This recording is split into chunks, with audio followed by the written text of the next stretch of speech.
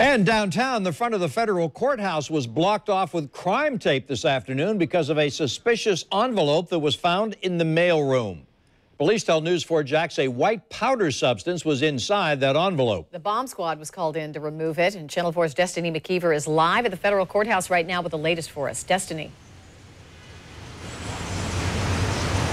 Well, Mary, Tom, the good news, if anything, in all of this is that they were able to get that envelope out of the building without anyone getting hurt. And I did speak with a lot of people in this area as they were working and as the commotion was going, and they told me they felt safe because law enforcement acted very quickly.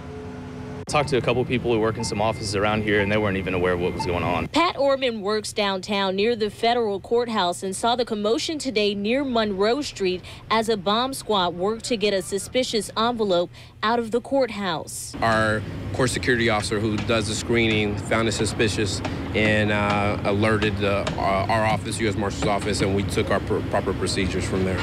JFRD also showed up with the U.S. Marshals. JFRD says the suspicious envelope was never opened. The envelope being further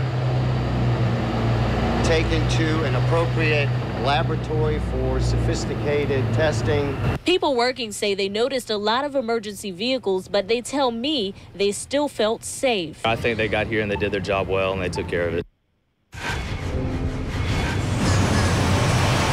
Now, investigators did tell us they know who sent the letter, but they're not able to release that information to us right now due to a pending investigation. Of course, we'll keep you updated with the latest on this here live and online at news4jax.com.